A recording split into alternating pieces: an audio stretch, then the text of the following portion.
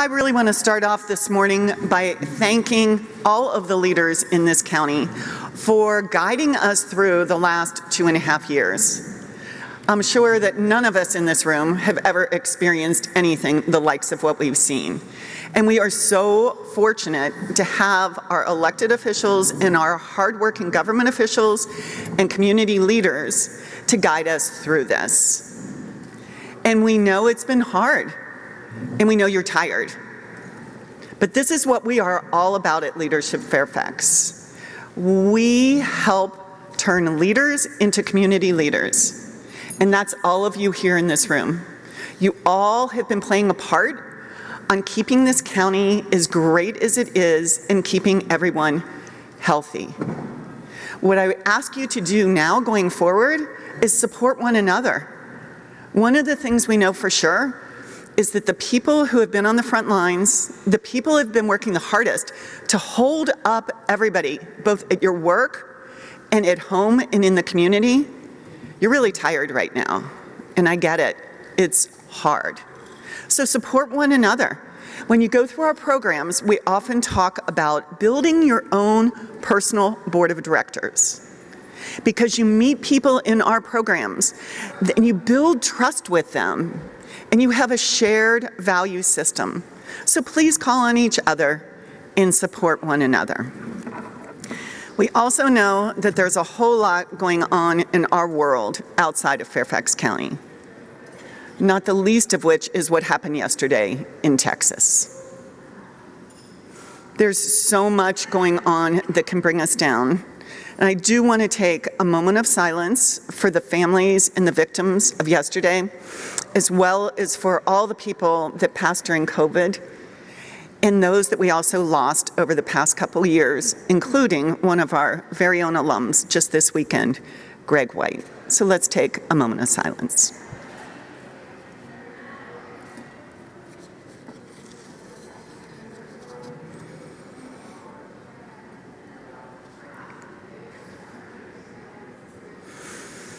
Thank you.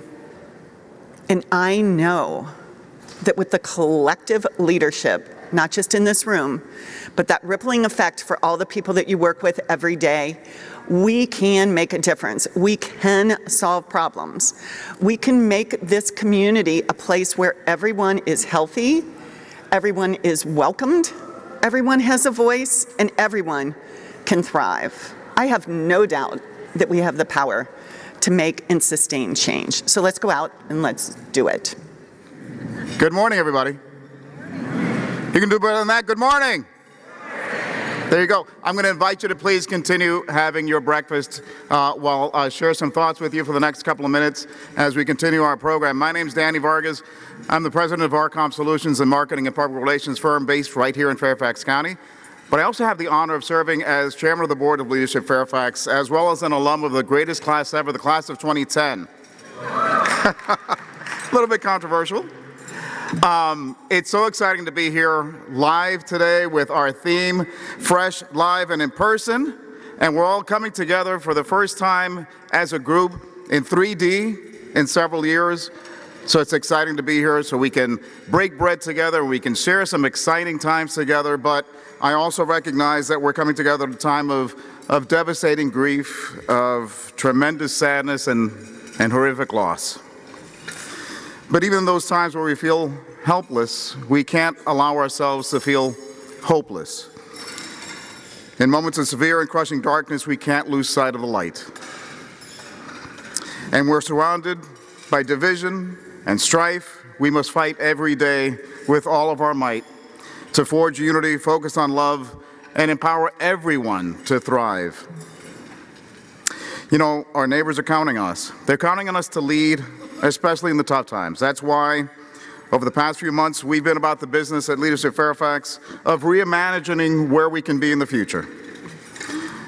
Focusing on developing a strategic plan that allows us to have an even more impactful future, a more significant voice, and be more responsive to the needs of our community. We'll have a leading voice in matters of equity in our community. We'll be developing our future leaders by working with young people. We'll be enabling productive dialogues and rolling out new programs in addition to our existing phenomenal programs. And like I said, our neighbors are counting on us. They're not asking us for favors. All they want is justice and fairness. They want a shot to breathe air that is filled with opportunity, unity, safety, and joy. And together, we can build a better future for every girl and every boy. And we're going to do that together. But we wouldn't be able to do any of the work that we do at Leadership Fairfax without some important people that I would like to thank right now. So if you're a member of the staff of Leadership Fairfax, please stand up.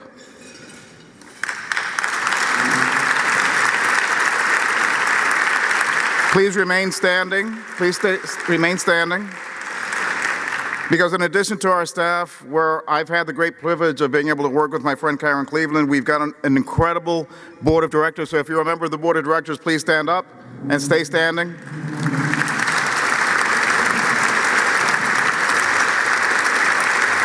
We've also got incredible volunteers that make our programs possible. Our volunteers, please stand up.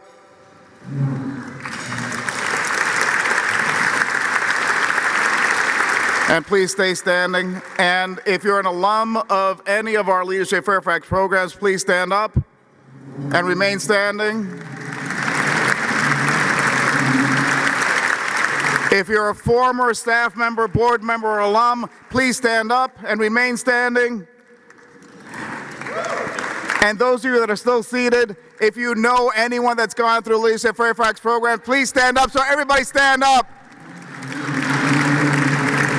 Give yourselves a round of applause, because we are Fairfax County. We are the leaders that bring this community together. We are the future of prosperity for Fairfax County.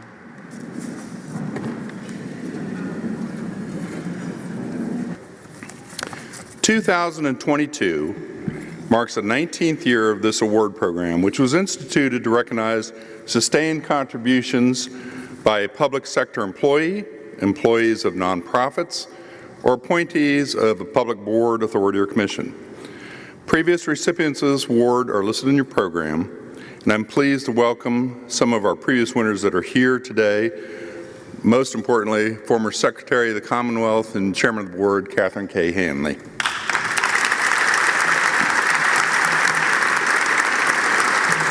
If you stand up when I call your name, Carrie Wilson is also with us. She might not be here yet. Supervisor Walter Alcorn.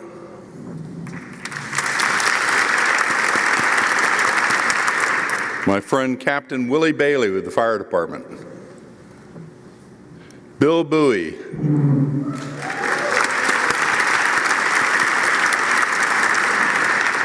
And Joe Mondoro with Fairfax County. And Kevin Greenleaf. Kevin Greenleaf as well. Thank you. I'm happy to report that this year's committee has unanimously recommended the 2022 winner, Thomas Fleetwood, Director of the Fairfax County Department of Housing and Community Development.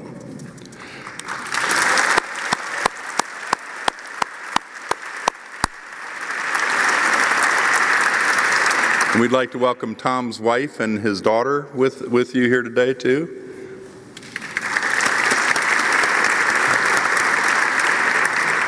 Tom epitomizes the term public servant.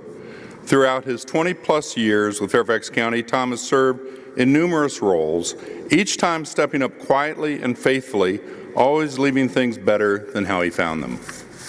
A steadier hand cannot be found in the ranks of Fairfax County, and to say Tom has made a difference is a major understatement. Since becoming director in 2016, Tom transformed the way the department works with its partners and the community. He truly believes that nonprofits, companies, and county agencies execute on behalf of the county are important partners, and he treats each one as a partner. Tom has immersed himself in the community, and he takes to heart the needs, desires, and interests of all of those voices.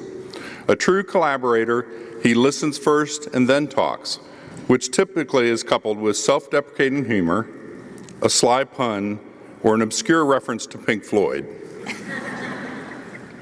And when there's work to be done, Tom ensures that it gets done by bringing together the best people to create a roadmap and get the intended results.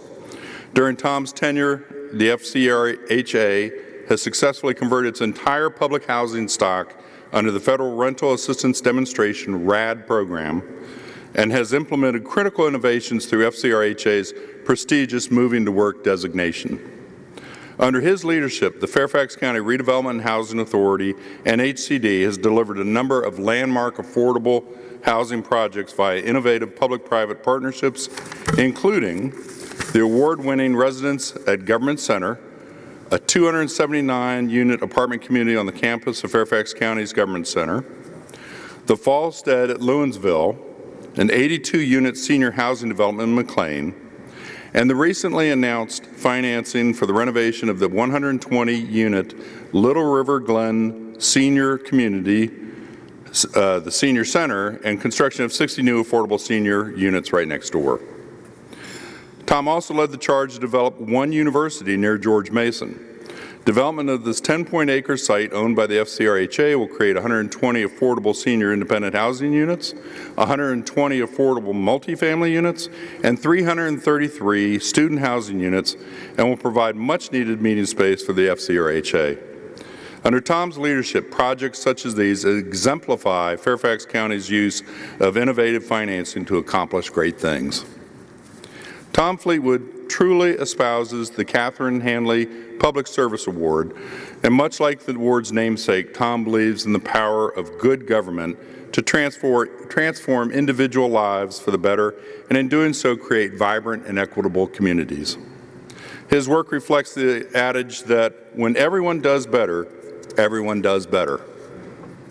Providing safe, sanitary, and affordable housing is, in many ways, the cornerstone of such communities, and Leadership Fairfax is proud to present this award to him. Ladies and gentlemen, please join me in thanking Tom Fleetwood as we present him the 2022 Catherine K. Hanley Award for Public Service. Tom, please come on up. Thank you very much.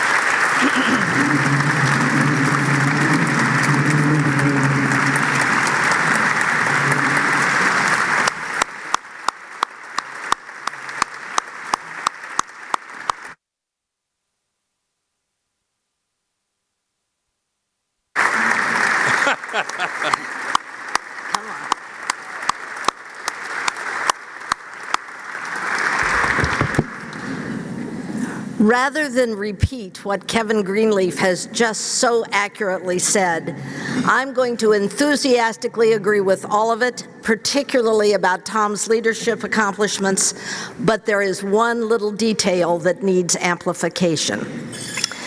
Tom may have been with Fairfax County government for 20+ years, but he has been with Fairfax County and the place and its residents for all his life. When he was Tommy, when he and my daughter both went to the Falls Church High School in the late 80s and played in the band, I even know his mother. How do I know his mother? When I was elected Providence Supervisor in the last century, before elected school boards, I nominated his mother to succeed me and represent Providence District on the Fairfax County School Board. She served with exceptional dedication for 8 years until elected school boards came along and she declined to run. Part of her experience was in addressing housing issues for Fairfax County residents needing assistance. In part, Tom inherited his exemplary dedication to public service and to the citizens of Fairfax County. It's in his DNA. He is an exceptional Fairfax County resident, citizen, and servant. Thank you, Tommy, because that's how I know him. Thank you, Tommy, for what you do. I really did say it. Thank you for what you do and how you do it for all of Fairfax County's residents.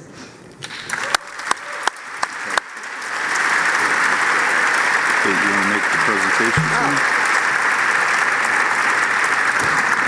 Don't let me drop this. Come on over here.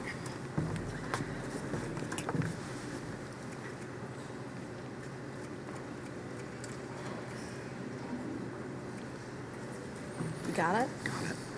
Congratulations, Tom. Thank you very much indeed. You want to say something?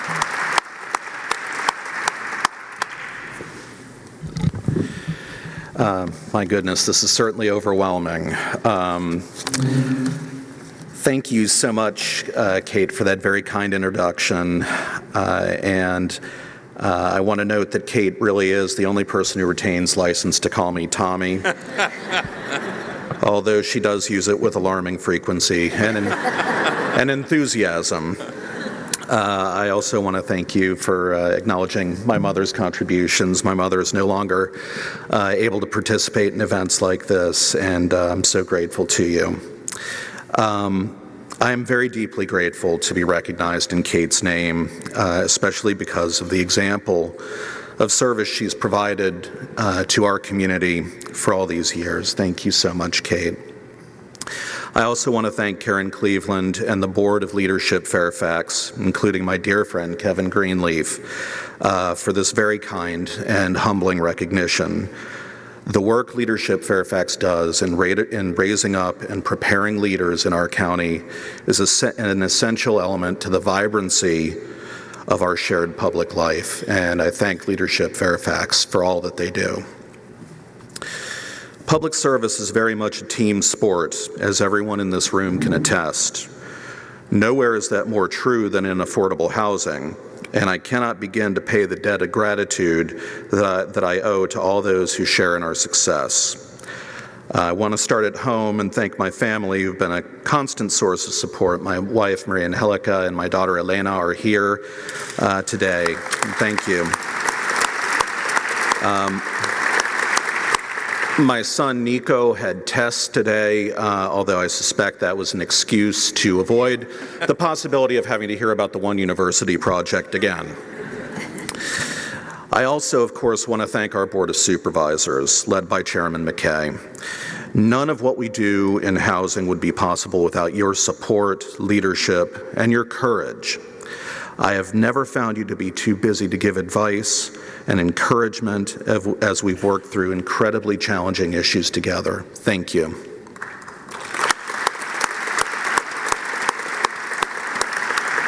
To our Housing Authority Commissioners, many of whom are here today, you've been a constant source of support and wise counsel, and we are so grateful.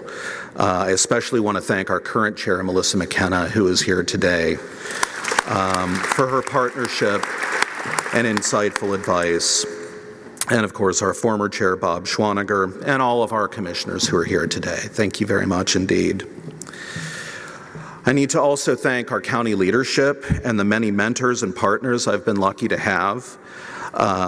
County Executive Brian Hill, Deputy County Executive Chris Leonard, Deputy County Attorney Cynthia Bailey, who I understand is to blame for the pictures, former CFO Joe Mondoro, our current CFO Christina Jackson, Chief Equity Officer Carla Bruce, and so many others who have supported HCD's work and been such incredible teachers and friends.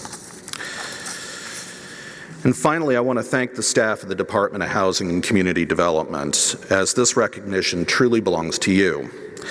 Many of our senior staff were able to join us here today, and I want you to know that the employees of HCD truly make miracles happen every day. I am so very lucky to get to work with people like Amy Ginger, Vin Rogers, Teresa Lepe, Seema Ajrawat, Tom Barnett, all of you. Thank you so very much. You're true professionals who make up the finest housing agency in the country. So thank you very much indeed, again, for this recognition, for the honor of being able to serve, and for all you do to make Fairfax County the very special place it is. Thank you.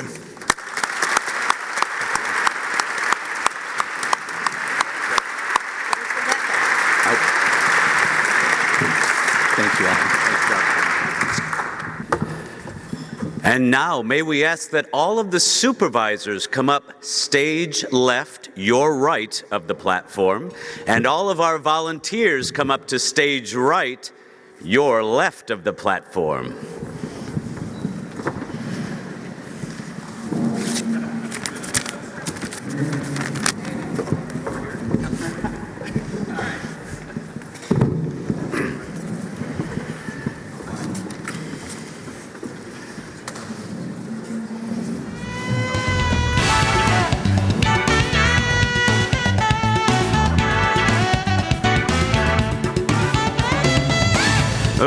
Ladies and gentlemen, live, fresh, and in person from the magnificent Capital One Hall in McLean, Virginia, and in front of this live audience, for the first time since 2019, we bring you the 2022 Leadership Fairfax Board of Supervisors Exchange.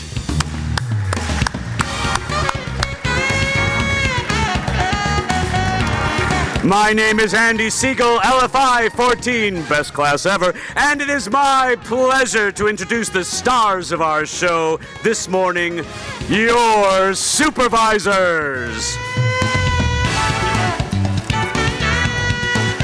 Representing the Hunter Mill District, Walter Alcorn.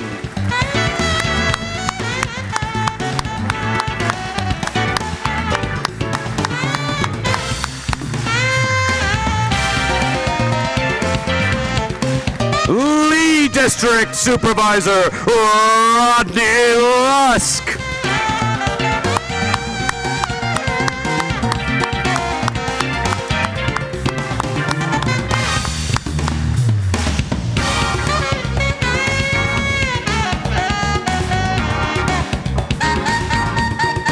Braddock District James Walkinshaw.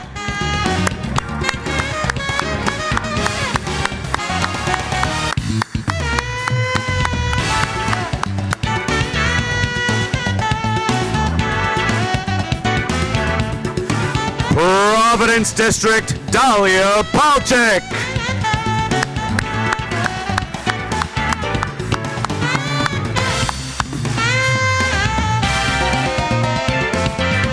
Mount Vernon, Dan Stork.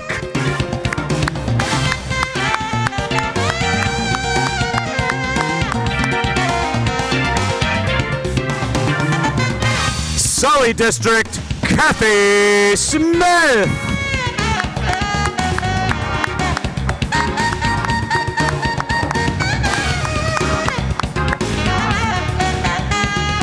Representing Springfield District, Pat Harity.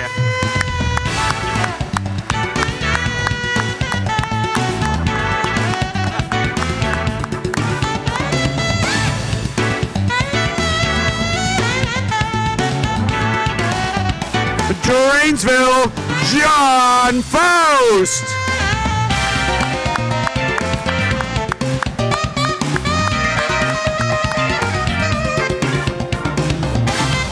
The Vice Chair of the Board from Mason District, Penny Gross.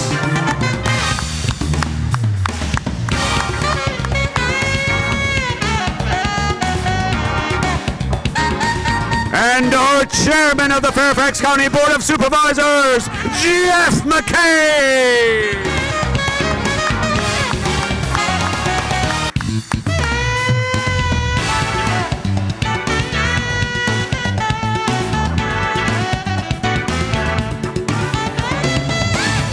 And your host and MC, LFI 99, President of Beach Commercial Real Estate and former Leadership Fairfax Board Chair, please welcome the legendary, the magnificent Casey Leach.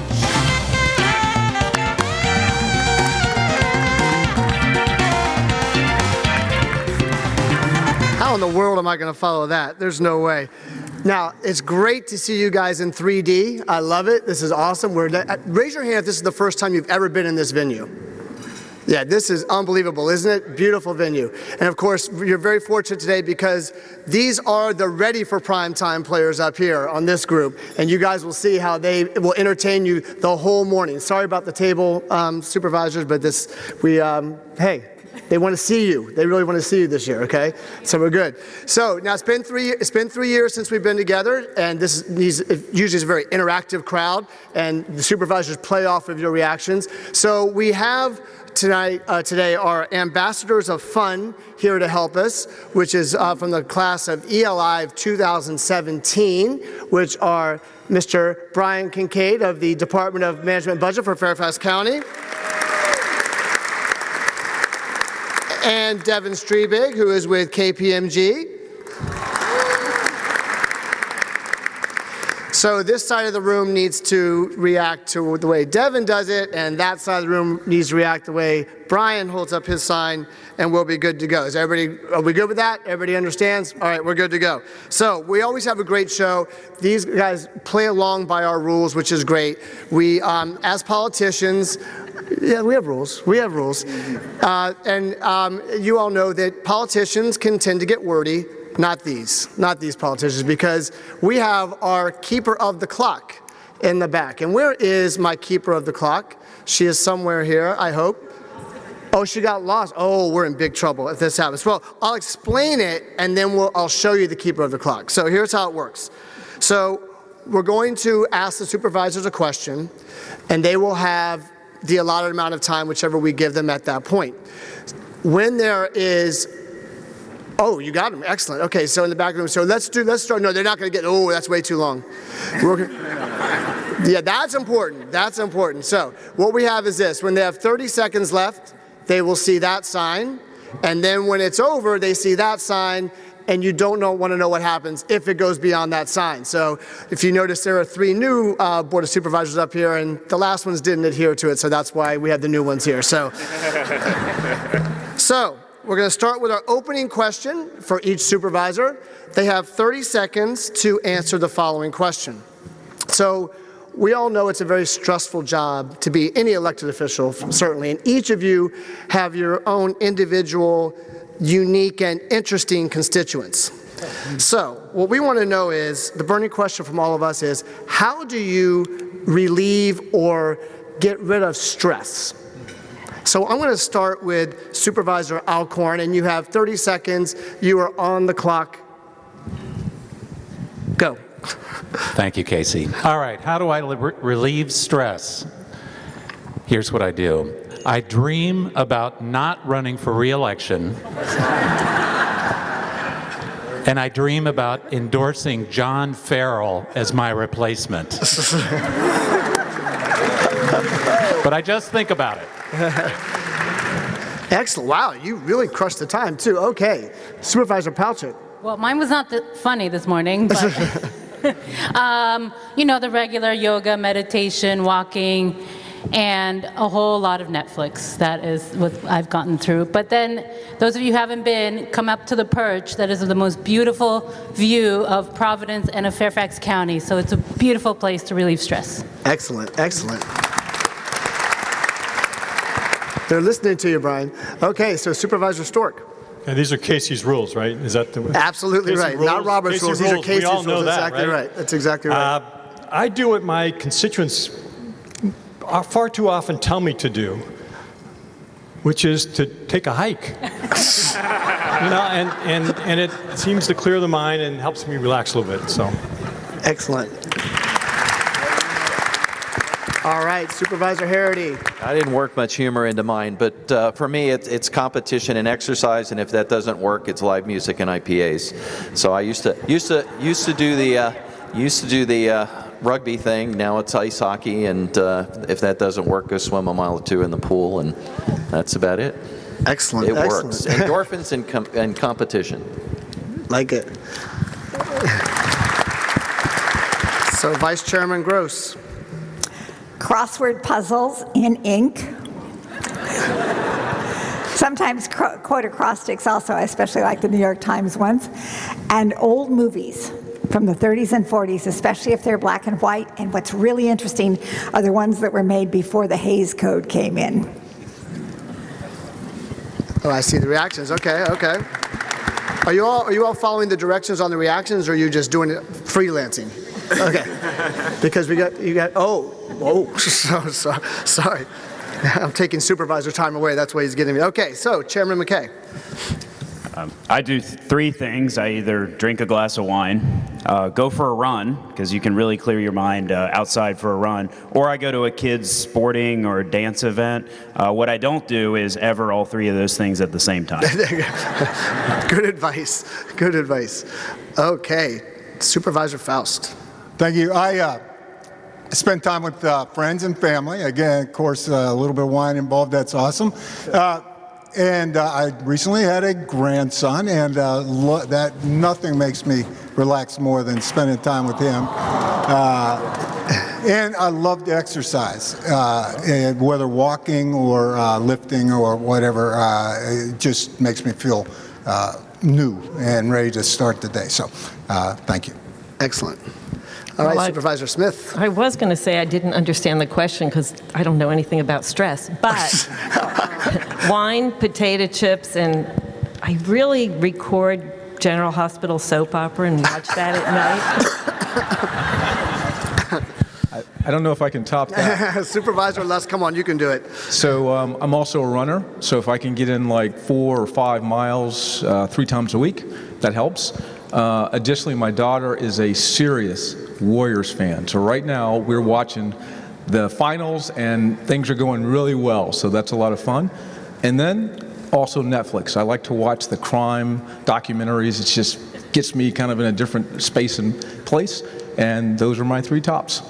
Excellent. Supervisor Walker, yeah, good job. Yep. Yeah, first, Kate, I'm going to be at the Woodhurst HOA annual meeting tonight, and I'm wondering if we can get that same intro brought over Oh, there. absolutely. So We're mobile. We'll come with you. I have a toddler at home, so I relieve stress by changing diapers and getting yelled at by a toddler who just learned to say not nice. So he tells me I'm not nice regularly. Excellent, excellent. See, I told you they were entertaining, right? That was the first round. Thank you all for that one. So do we have, what's our first round? Oh, it's an awe? Ha ha ha, okay, gotcha, okay, good. You guys are good over there on this side. Okay, now, before we hit to our 2-minute round, we have to give the chairman the prerogative. We're going to give him 4 minutes to give us an overview of the great things that have happened in the county in the last year. And because he's chairman and because I don't want to get in trouble, I have to give him 4 minutes. So, Chairman Jeff McKay, please give us a 4-minute overview of the last year. Welcome, Chairman McKay. Thank you. Thank you very much, Casey, and thank you all for being here this morning. Tommy, congratulations. Anyone who calls you Tommy from this point forward, you'll know was at this breakfast, so it'll be a good way to account for folks. You know, when I was asked to give a state of the county, I'll just say, of course, what you all already know, which is the state of the county is fantastic. We have just gone through a very tough period of time, and I couldn't be more proud of this community's belief in science and, most importantly, empathy. We care about each other. And that's why we get vaccinated. That's why we protect vulnerable people. And that's why our economy has opened back up again and thriving in Northern Virginia because of the quality of the people that live in this community. We recently passed a budget that I'm very proud of, that increased employee compensation, reduced the tax rate on residential assessments, reduced car taxes, and moved forward with so many priorities we have in Fairfax County, including affordable housing. Which is essential to our economy. But rather than dwell on the budget, I do, and I apologize in advance because this is always a really fun event, and I certainly am having a great time, and Casey does an amazing job keeping this light. But it's hard today, after Tuesday. It's hard to be here and to think about what is happening in this country. On Tuesday morning, our board stood strongly with gun violence awareness advocates, not knowing what was going to happen that afternoon. We later approved a board matter that is looking intensely at substance abuse and mental health challenges, particularly of our kids, our adolescents who are going through a hard time. I have 2 of them. I have a middle school and an elementary school kid, and I can tell you it's tough being a kid right now with social media, the weight of the pandemic, mental health, and then what happened on Tuesday. I also have a 4th grader, ironically, at home. And when I got home from the board meeting Tuesday, before the news of what had happened could be shared with my own kids, my son told me what he did in school that day, ironically, which was a lockdown drill. And Wednesday morning, when I put my kid on the bus, I held him a little bit tighter, and I thought, what is wrong with this country? Parents everywhere else in the world send their kids off to school thinking, I hope you make a new friend, eat a healthy lunch, pass a test, obey adults. In this country, parents like me have to pray that our kid comes home alive. It's wrong. Every person in this room has an ability to do something about it. We banned firearms in county buildings. This board did. 9-1. We banned firearms in county buildings and county facilities to set a tone, to say, inconveniences are not more important than people's lives. We live in a country, sadly, where far too many of our children live in fear, and they're looking to adults to do something about it. So I challenge everyone in this room to think about those 19 kids, those fourth graders. I think about mine. I see my son in those kids.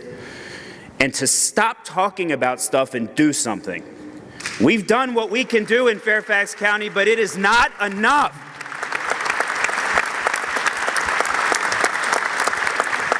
It is not enough. It is not enough to sit on the sidelines any longer and allow us to live in fear. We have to protect our kids. We have to protect our adults. We have to be able to walk around this county, thankfully, to our men and women in law enforcement and our first responders, the safest jurisdiction of our size in the United States. And that's something we can be very proud of.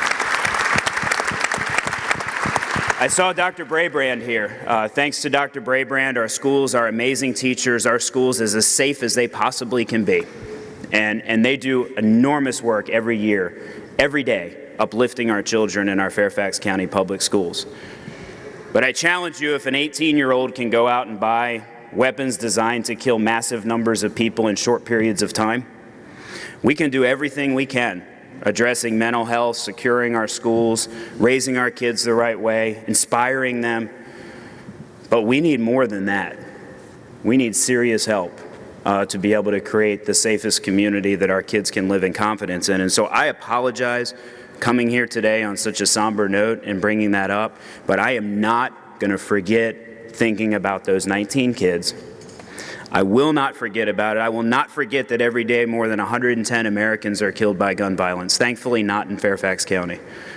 But we have a moral obligation at this moment in time, in my mind, to do something substantive, to save the most precious thing we have, human life, and our kids in particular, tomorrow's leaders. There are 190,000 kids in Fairfax County Public Schools sitting in classrooms today, asking us to be the adults, asking us to be strong-willed, to support what I no longer call common sense gun restrictions. I don't call them that anymore.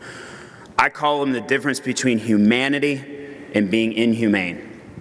When I grew up as a kid, people smoked cigarettes in airplanes. Inconvenience? No longer you can do that because we're trying to save lives. We were lucky to wear lap belts in cars. Now we have airbags and shoulder straps. Why? Because technology. Empathy, the kind of empathy we have in Fairfax County. Not inconveniences, sacrifices all of us can make to protect people's lives. It's not a lot to ask.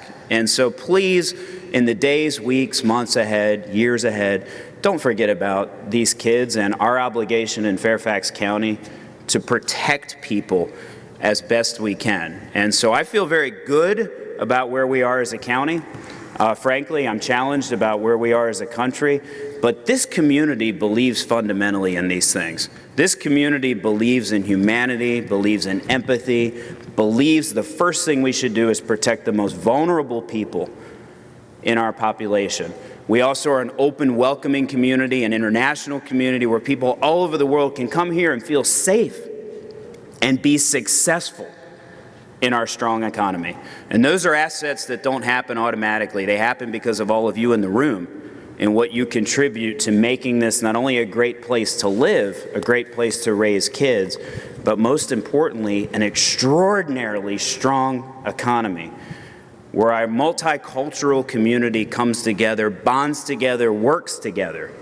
That we can all be proud of, and that is a main takeaway. So thank you all very much for being here, your support of LFI. This board does amazing work. I couldn't be more proud to serve with them, and congratulations, Tommy.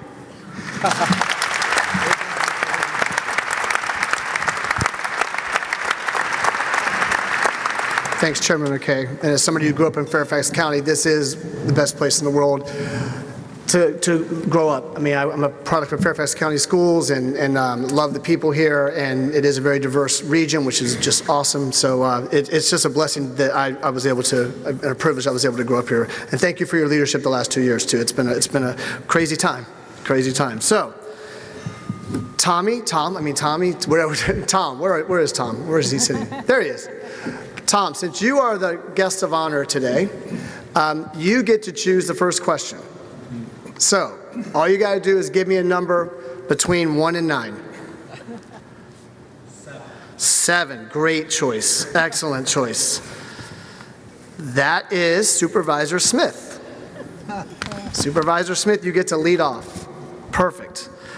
So, land use staff has been working very hard on this project called Parking Reimagined, and also something called the SSPA. Now, I know this is a lot to summarize in 2 minutes, but can you give us highlights in 2 minutes? And Susan's ready on the clock. Okay, Supervisor Smith, you can go. Thank you very much. We love our acronyms, but we have this great name for something called Parking Reimagined. Did you realize that we have not looked comprehensively at our parking rates since 1988? I was going to ask how many people were born after 1988. And so in this process, staff has been going out and meeting with people in the community, meeting with businesses, looking at how we provide parking. We have Metro that we didn't have in 1988 expanding. And so they're going through this process, looking at, should we change parking rates? Those of you that have businesses know that's an effective when you build a building and how much parking you need. So looking at that through the county, recognizing that the county is very different. I represent Sully District, so we don't have that much transit out there. So we need to make sure if we go somewhere, we have cars and we're able to park. So that process is going on. You can participate and provide information to us. The other is SSPA, Site-Specific Plan Amendment. And that's a process that has taken a lot of time. It's been a 4-year cycle. We look at our comprehensive plan that says where things could be built and gives general guidance. And we were doing a cycle. North County took 2 years, South County took 2 years or more, and then we'd start again. And because that process is so long, a lot of things would come to the board and we'd do what we call out-of-turn amendments. So we're going through a process. We had a great working committee with 2 supervisors and 2 planning commissioners, and we came up with this great idea. And I know, Rodney, as we move forward, Rodney and I were the supervisors, that when we move forward, our board, the planning commission and our boards are going to love what we came up with. But we're trying to have a better process because we know things don't stay the way they always were. We want to change. We want to make this a place where people can live, work, and play and be able to live close to where they work. So it's going to be a great process, and I know my colleagues are going to love it. Thank you. Excellent. She got it, didn't she? Okay. Sheriff Stacy Kincaid. Aren't you happy to see your grandson running around here doing his great work, Brian Kincaid? You know I'm kidding. You know I'm kidding. I'm totally teasing you. So, you can choose any number. Please don't arrest me afterwards. Brian put me up to it. Oh, I mean, no, Devin did. Sorry. So, any number but 7 or 4? How about 8? Number 8. That's what we will go with. Supervisor Stork. So,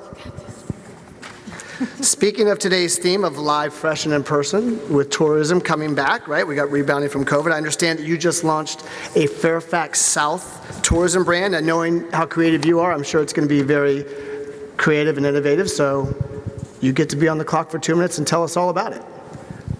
Thank you, Casey. And we have a stand over there that shows the new logo and the branding that we've done. About 2019, I put together a Mount Vernon task force, which really has ultimately become a South County task force on tourism. And we brought in a lot of folks together, but most importantly, we brought in Barry Bigger and Visit Fairfax.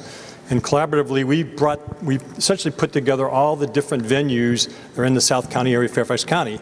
I think many of you know, probably the most famous, George Washington's Mount Vernon, but we also have, I think most of you all know, is the National Museum of the U.S. Army. But how about the Workhouse Arts Center? folks right over there and have done a great job of really bringing, if you will, adaptively reusing the former Lorton prison. George Mason's home, we've got the National Park Service on the George Washington Memorial Parkway, Fort Hunt Park. We've got State Park and Mason Neck State Park, 2 regional parks in Occoquan and Pohick. Lots of different things going on, but the core of it is we brought people together because we are together as a place to come. And frankly, more places to come than anywhere else, I think, in the country, aside from beside the mall itself in D.C. Why do we do that? Because it's a way of promoting tourism in our community. It's a way of bringing people together, a way of reinvigorating and revitalizing, and frankly, bringing new restaurants and new entertainment and new experiences. So you can go anywhere from bird watching to historical review. You can have catering at some of the nicest places around. So we essentially have it all in a place that there are lots of different options for people. So come on down, see Potomac Banks, explore Fairfax South, that's our logo, and we'd love to kind of give you the ideas. Go to the website, that's probably the most important thing. You can either go to the Visit Fairfax website, or you can go to the fairfaxcounty.gov/Mount Vernon website and learn a lot more about what we're doing and why you need to come. So thank you. Excellent, thank you, Supervisor Stewart. There should be at many of your places a challenge coin with the new logo on it, and you're welcome to take a look at that as well. Thank you. Great. Okay, so Anthony Gruppo, Cigna, thank you guys again for sponsoring. So you get to choose 1, 2, 3, or 9. Number 9. Here we go. That will be Supervisor Walkinshaw. So I understand you recently opened a new wellness center for older adults in the Braddock District. What kind of services does this facility offer, and what kind of statement do you think that makes about Fairfax County and how we're treating our older adults in this kind of facility? Yeah, thank you, Casey. Just last week, Chairman McKay and I celebrated Older Adults Awareness Month, which is May, by cutting the ribbon on the new wellness center for older adults at the Glens, which a complex that was mentioned during Tommy's introduction. Already an amazing facility for seniors with the senior center and affordable apartment units. And the new wellness center is free. Is already today offering health screenings, wellness screenings, counseling, yoga classes, art therapy classes. There are even dance therapy classes, and after I heard this, my colleagues talking about how they deal with stress, I'm going to sign all 9 of them up for a dance therapy class there. But it's really an amazing facility, and I think it sends a very strong signal that there's no better place in America to age in place than Fairfax County. We're going to do everything in our power to give older adults the opportunities and the tools that they need to continue to thrive and contribute right here in Fairfax County. Excellent, thank you.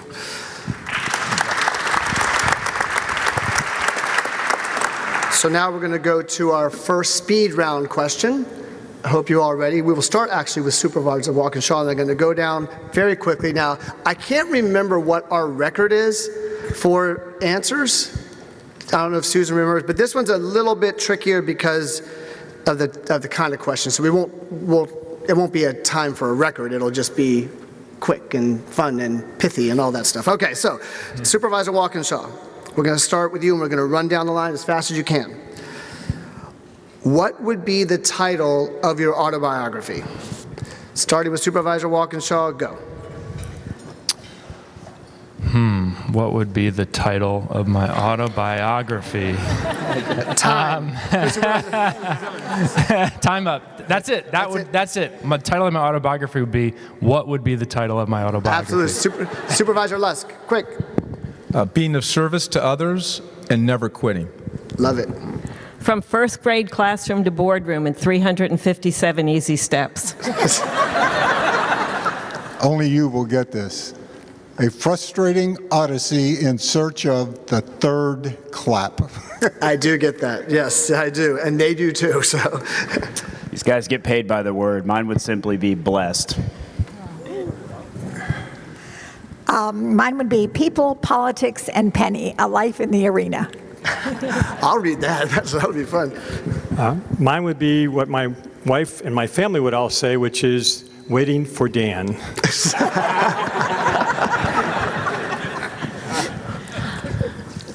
Mine would be It's All About Community from the ground up. Nice. And with all the planning stuff I've been involved with over the years, it would have to be An Unplanned Life. So. Very good.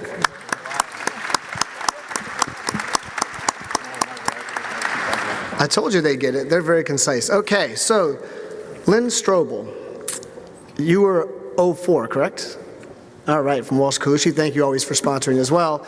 So you get to choose 1, 2, or 3. Of course, number 1, that is Supervisor Alcorn. So, okay, I'm gonna say this. Okay, I don't want to get in trouble with the way I say this, but with this phase 2 of the Silver Line still not open,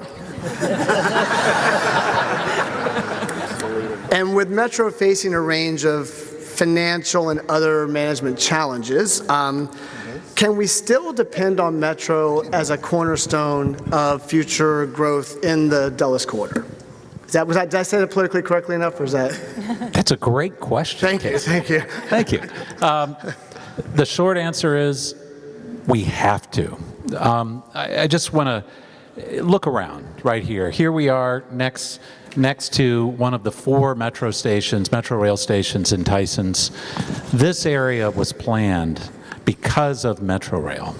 So Fairfax County, at least in the Dulles Corridor, has really, we have bet our economic future on Metro Rail. So it has to work. I think we're going to look back in a few years and see this as the time when Metro was facing its biggest challenges, and it's got huge challenges. I mean, we've got safety issues. Really top to bottom in the organization, there have to be improvements. But in Fairfax County, we have bet our future on Metro Rail, not just here in Tysons, also in Reston, in Herndon, and in other parts of the county as well. So anyway, there are many things that are going to have to be done over the coming years. One of the things I'd encourage everybody to keep their eye on is the financial sustainability of our Metro Rail system. We're the only major transit system in the country that does not have a dedicated revenue source to support its operations.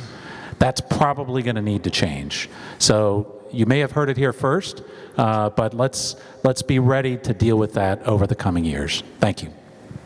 Excellent. Okay, Brian Jackson, LFI 2006, Booz Allen Hamilton, my friend since middle school. Choose between number 2 and number 3. I'm sorry, that is incorrect. We were looking for number 2. Supervisor Faust. Sorry.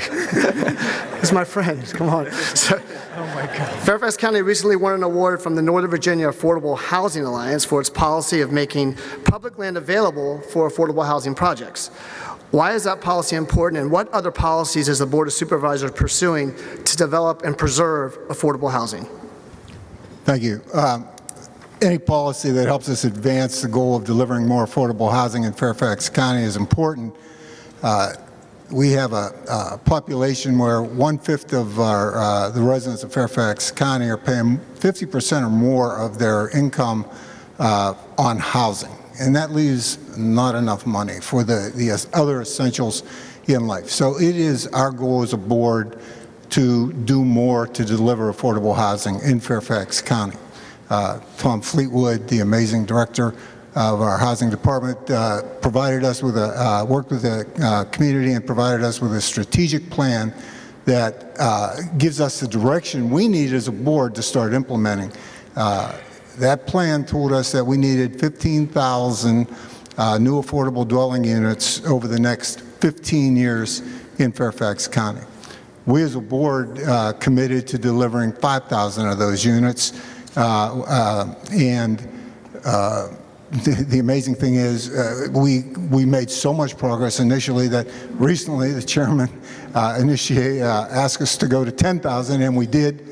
So we are now working on a goal of delivering 10,000. This program where the Fairfax County Board of Supervisors goes out and identifies land that we own within Fairfax County to work in public-private partnerships with low-income housing developers. Makes it possible for those developers to pencil out their projects because they no longer have to come up with the millions and millions of dollars needed in Fairfax County to buy the land. So they're able to develop on our Fairfax County property at their expense, but charge a rent that is substantially below market. So it's a program that has a limited life. I mean, there's only so much Fairfax County property out there, but in the interim, we've delivered thousands of units because of this program. So thank you. Excellent. Thank you.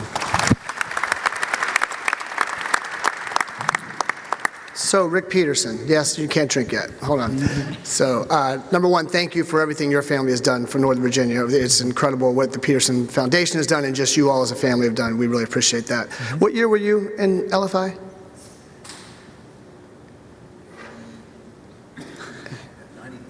93. Wow. 93. Okay, excellent. So, this qualifies you. Number 3, 5, or 6? Number 3, that would be Vice Chairman Penny Gross. So please tell us about the Economic Incentive Program and how it's being implemented in the Mason District. Thank you, Casey.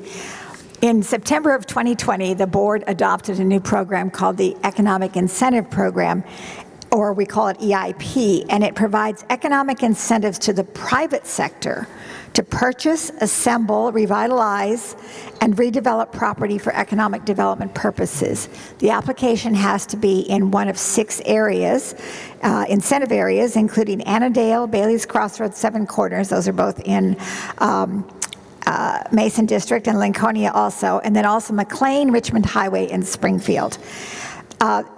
You have to have at least 2 acres consolidated and make the application to the Board of Supervisors. The financial incentives include a 10% reduction in the site plan fees and a partial abatement of real estate taxes on the difference between the base value of the property and its post-development values. And the first application that we received was about 15 minutes after we approved the program, and that is in Skyline, where Rob Selden is working on 3 buildings. If you know Skyline, it's what I call the 3 black buildings. They're about 14 stories high. And he has assembled and is repurposing 3 existing 16-story office buildings for live-work use. There are 5 parcels with 3 owners totaling 6.54 acres in Skyline. The base value of the project site was a little over $22 million. The estimated final value is $155 million, as for a difference of $132 million, but who's counting? The resulting annual tax savings is estimated to be $1.48 million, which would be available for up to 10 years. So those of you who are looking at our economic incentive areas, we are still accepting applications, and we're very excited about this program. And I'm really pleased that the first use of it is in Mason District. Excellent. Do you see how these people hit their timing? Unbelievable. I mean, that's just great. You guys are real politicians. I mean, you guys are legit politicians, not the ones who ramble on and on and on. You guys are the ones who make your points and get out. I love it. I love it. So, Devin and Brian, please get in position. Right after this, we're going to have a trivia question. So, I want to do another speed round, starting with Walter this time, Supervisor Alcorn. This can be fast. This can be fast. Would you rather be a rock star, a movie star, or a professional athlete? We're going to time this, Susan, to see how fast we go. On your mark, get set, go. None of the above. I just want to be a public servant. Rock star. Hold on. No, hold up. Are you serious? Walter. Okay, Supervisor Alcorn, let's start this again. There are three choices. It's rock star, it's movie star, it's professional athlete. Now understand, you don't have to go out of here and be that. Okay, this is hypothetical, so can you play along? Just want to make sure. We're good. Professional athlete. Thank you. There we go. Rock star. Movie star, because there are many, many people out there that you could portray. I mean, a lot of different characters, a lot of different ways to represent yourself. I think your typecast is Lincoln, so I hate to tell you.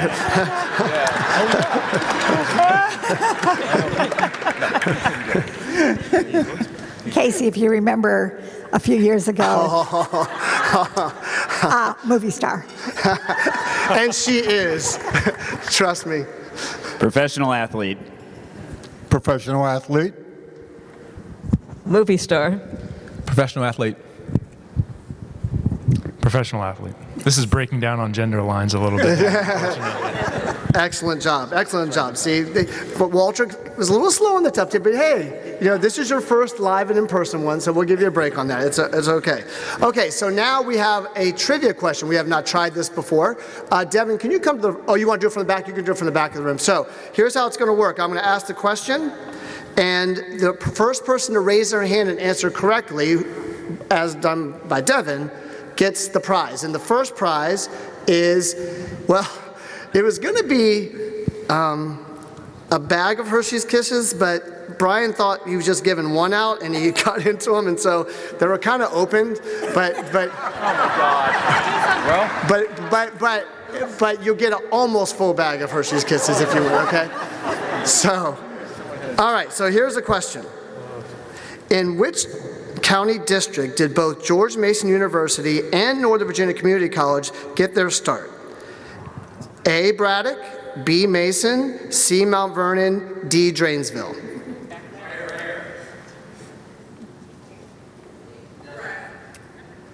She got Sorry, it. that is incorrect. Next. That was correct. That's not, no. No, it's not. Well, see, now we got controversy. No, it's not right. Restate the question. Restate the question. Do I need to restate the question? In which district did both George Mason University and Northern Virginia Community College get their start? A, Braddock, B, Mason, C, Mount Vernon, D, Drainesville. This is before redistricting or after? Oh, now we're getting technical. It's just for Hershey's Kisses, please. So we're going to let Kate Hanley do it? Okay, go ahead.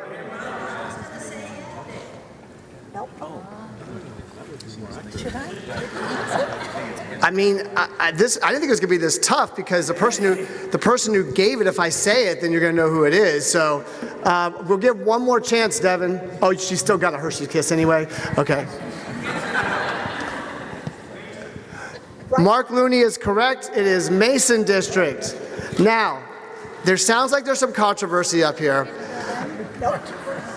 So there's a little controversy, but so do you want to I'll explain. Okay, so. Yes, it was Mason District. It started at Northern Virginia Community College, was originally Northern Virginia Technical College, and started in 1965 in Mason District in the Bailey's Crossroads. And George Mason University, which was the forerunner, was the University of Virginia, I believe, and they both started about almost in the same building in Mason District back in the mid '60s. Now you tell me this isn't an informative program today.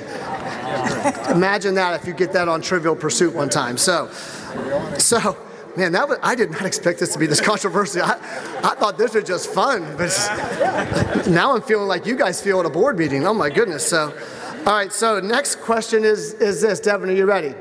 So the next question is, I hope this isn't controversial. So, and again, Supervisor Gross's favorite candy is Hershey's Kisses, which is why you got the Hershey's Kisses. So, oh, this is not going the way I thought it was going to go. So, not including a building structure, what is the highest land elevation in Fairfax County?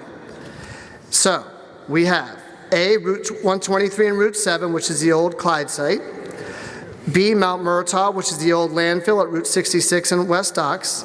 Reston Town Center at Reston Parkway and Temporary Road, or the I-95 landfill complex, which is the future site of the indoor ski facility.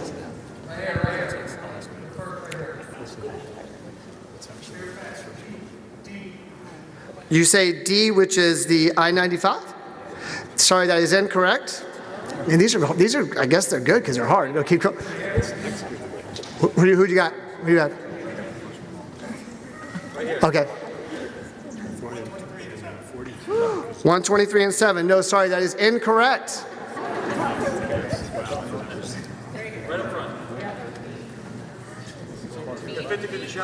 Well, it is, and she's right. It's B, which is Mount Murtaugh, which is the old landfill at Route 66 in West Ox. They call it Mount Murtaugh because that was one of the, oh my goodness.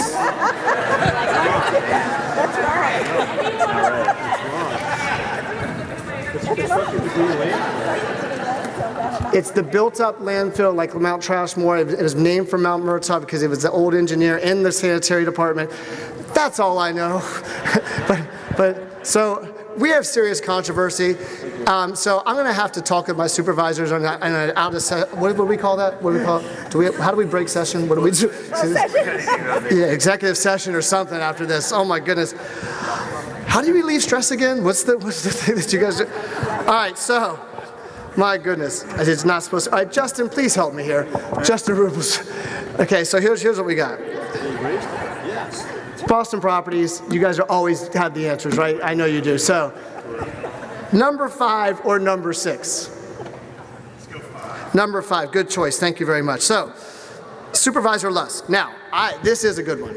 I have heard from multiple people that you have done an outstanding job with this thing called Wish, and they've given you rave reviews. I mean, so much so I want to ask for your autograph afterwards. I'm going to tell you that I'm not exaggerating. Jeez. So it's a Richmond-based workforce innovation and skills hub that's proposed to open in July of this year. You're getting rave reviews. Please tell us about this. Okay, so it's Richmond Highway based. So just behind the Costco, if you are familiar with Richmond Highway, there's a community called Audubon. It has about 700 mobile home units. In that community, we're going to build a community center, which I'm going to give some kudos here to our chairman, Jeff McKay, and the Department of Housing and Community Development for acquiring the asset, which gave me a location for the Workforce Innovation Skills Hub. This facility will serve some of the most underserved folks in this county. Many of them lost their jobs as a result of COVID. I think it was about 90%. Of the folks who live in that community were jobless when the stay-at-home orders were announced because many of them worked in hospitality, retail, service-based positions. So as a result of that, it became pretty imperative that we needed to do something. So the idea was to create a center that would be focused on employment first and work the skills necessary for that employment with individual partners. So we have partners in this room who include Inova, who include Dominion, who include all of the skilled trades here in Northern Virginia and the DC metro area, and there's 13 of them. So what we'll do is provide apprenticeship training, technology training, and I want to say for the jobs of the future as it relates to green energy building and construction technologies. And the beauty here is that the folks who live in this community who've been relegated to jobs that pay only minimum wage at best. Many of them are making $10, $12, $14 an hour. We're going to start them at least at 20 to 24, and we're going to give them a pathway to get into the middle class. What will that do?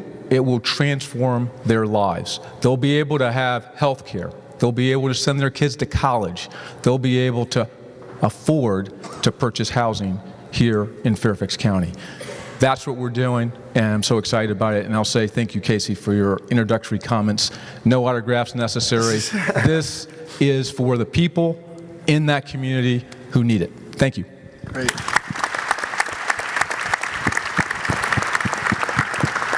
I have to ask, so where did you go to college? If I can take one liberty first, since you gave me a little more time. This is for somebody by the name of Carmine Michael Ferraro, graduate of the best class, the class of 1998. I'm also a graduate of a school with a young man at the very end of this, Supervisor Alcorn. We graduated both from the University of Virginia with Casey. Our class was the class of 1988. Ooh. I did not know that. That's a fine institution. Fine institution. You're making us proud.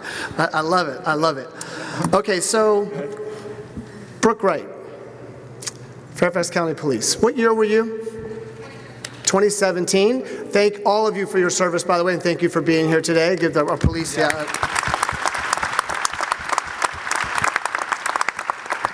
I was going to give you a choice, but Supervisor Harity left, so sorry, no choice. I just want to recognize you, so hi. Okay, so you know who's left. Supervisor Palchik, are you all set? Set as I'll be. How many children do you have? Oh my God. And how's that going? Well, it was funny hearing my colleagues talk about going home and relaxing with their kids. I love my 4-month-old. It is usually relaxing when she's sleeping, but right now, she did sleep last night, so a big clap for Sivan for sleeping last night.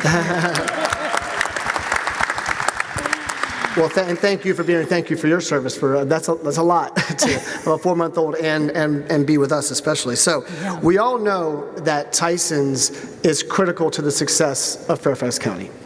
And 90% of it is in your district, so no pressure at all. That was for you, Walter. What are you seeing with regard to placemaking in Tyson's Corner? Good. Well, happy to answer that. First of all, Brooke is amazing, so I'm grateful that she honorarily got to choose me.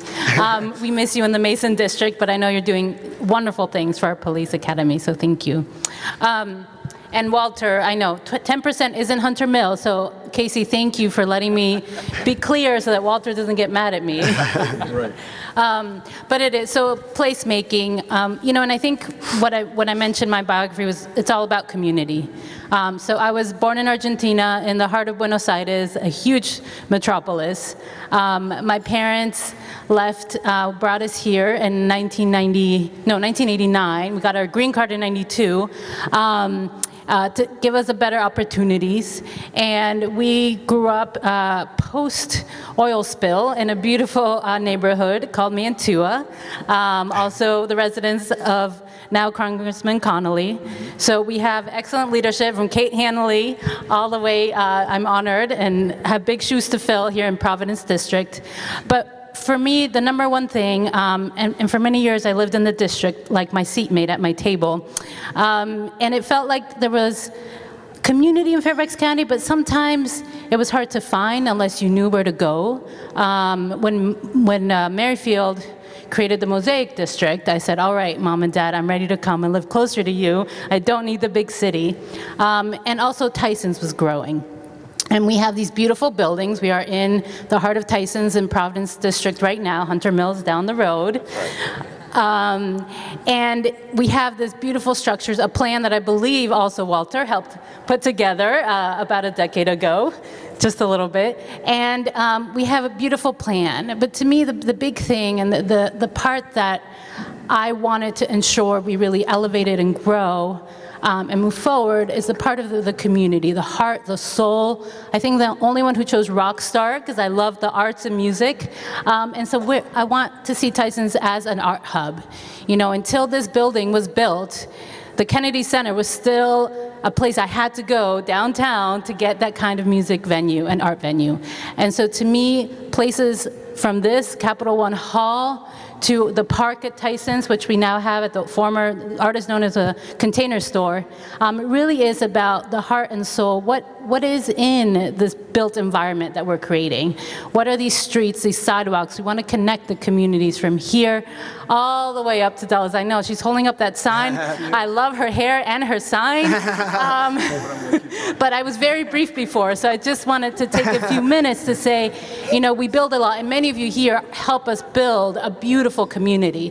But as I was talking to my seatmate, DC is a fun place, but I want to bring all those people, all those businesses right here to Fairfax County, to Tyson's, Mosaic, Mount Vernon, Reston, everywhere, Springfield, because this is the best place to live in the whole wide world.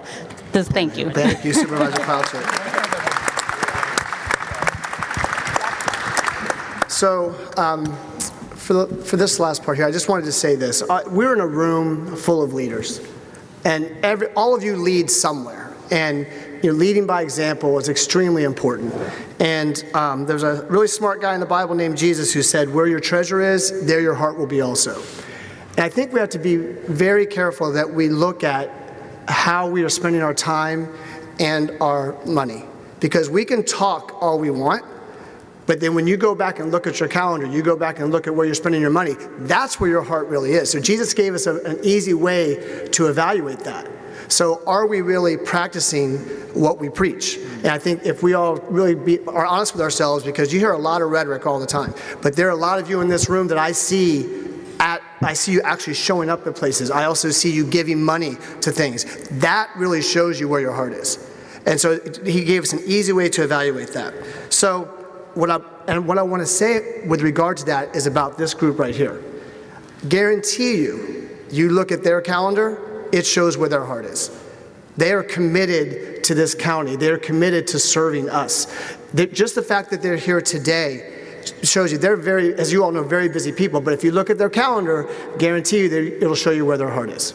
So I just want to take this time on behalf of LFI, number one, to thank you all for always showing up for this event.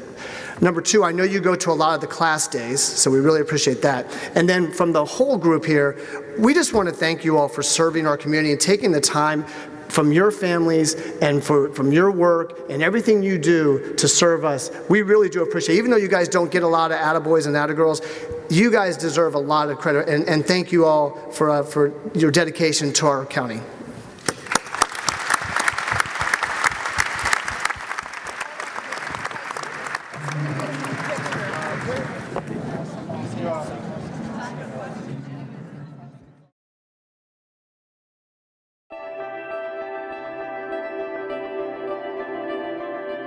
From the very beginning, the strength of the organization was volunteers who were giving their time and energy to make the airport all that it could be.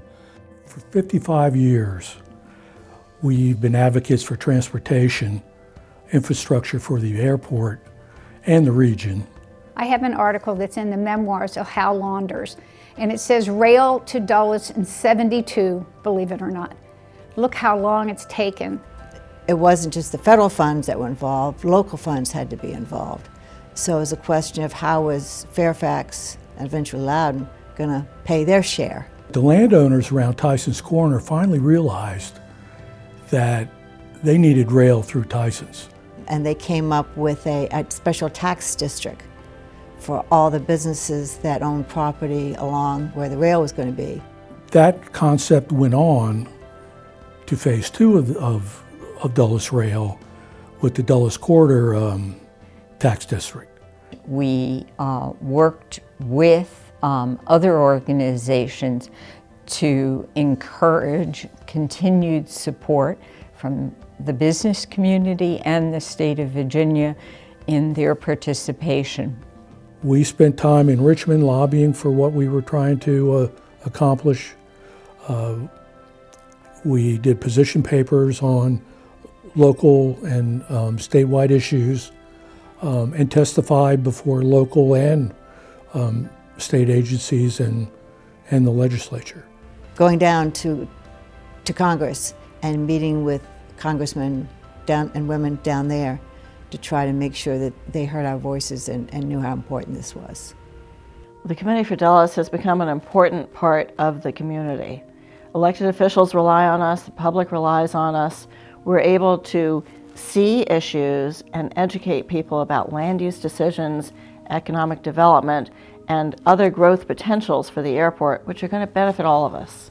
Well, it's been a terrifically consistent in its advocacy over time, supporting both the airport, rail access, road access to the airport, the growth of cargo traffic, and the growth of passenger traffic. During my term, they were just beginning or just in the middle of construction for the phase 1 of the interchange project on Route 28. That's something to celebrate. We worked on that for years. Now that project is complete. We worked very closely with the Smithsonian to try to do whatever we could to ensure that the Air and Space Museum become located in the Dulles Corridor. The official announcement of the building of the Air and Space Museum was done in May of 1999 by Admiral Ingen, the head of the Air and Space Museum, and he did it at a Committee for Dulles luncheon. In fact, there was someone that was in attendance when it was over that donated $1 million to the Air and Space Museum that day. We have maintained or gained international recognition from markets outside of our country. Most famously is the Frankfurt Airport. We met with teams from Geneva, Switzerland, who wanted to know how a community organization can help the airport. We also met with teams from Paris, France, about how to connect two airports and citizen engagement and public advocacy to the benefit of the economic development of a nation's capital's airports. When you look at the airport itself, it's tough to think about 12,000 acres as having a sense of community. It's an awful large area. It's a huge amount of land area, infrastructure, employees, but every event that is held either by the authority, by the airport, or through the committee events, you really get a sense of pride and contribution to the community. Our events are there to promote and foster the growth of Dulles Airport and to keep the communities aware and educate them on the future economic development of the airport and its environs. If it's a luncheon, or if it's a gala, or if it's another event, you'll have a significant representation of the various industries in our region, and it gives us an opportunity to share not only what we do, but how we can help them. I asked the question, is there any way we could leverage this group to help the community? And that's when the Committee for Dulles Community Outreach was born. Number one priority would be to give scholarships to deserving high school seniors. Every year we give 15, 20 plus scholarships to students, all who are connected to Dulles Airport. And then we also supported the Interfaith Chapel and the Traveler's Aid organizations at the airport. 100% of the money that the outreach committee raises goes back to the community. Whether it's the Community Outreach Scholarship Fund, or the run on the runway, or the plane pool, you really get a sense that this is a tight community that supports itself. The relevance of the Committee for Dulles is more important today than ever because of the growth in international business and the growth in data centers in this area. We have become an even bigger economic engine, and not just the airport, but the services that are around the airport and all of the national and international companies that have headquartered here. Okay, here we are. We've accomplished so much. What is it that we want to accomplish working with the airport? How do we move forward as a partner with the airport? The pandemic, in my mind, forced us to be more creative, forced us to be more innovative, and to move forward with the way that we touched the community. Obviously, with the pandemic over the last years, there's been some erosion in passenger loads, passenger frequency, flights, and what have you. So there's the opportunity to try to continue the path upward to the ultimate capacity of the airport, which I'm told is in the range of 55 million passengers per year. And as you have more planes, it can impact residential areas to a greater extent. So we are a strong supporter of making sure that our local communities do not enact land use decisions that put people in the flight path of oncoming or departing airplanes. That's something that we try to work on, as well as the ground transportation for access to and from the airport beyond rail. We still see a continuing role for Committee for Dulles, someone who's looking at the airport and always trying to think, how can this get better? How can we improve Dulles to become part of an even bigger part of the Washington economy. My expectation is the Committee for Dulles will go on for many years to come.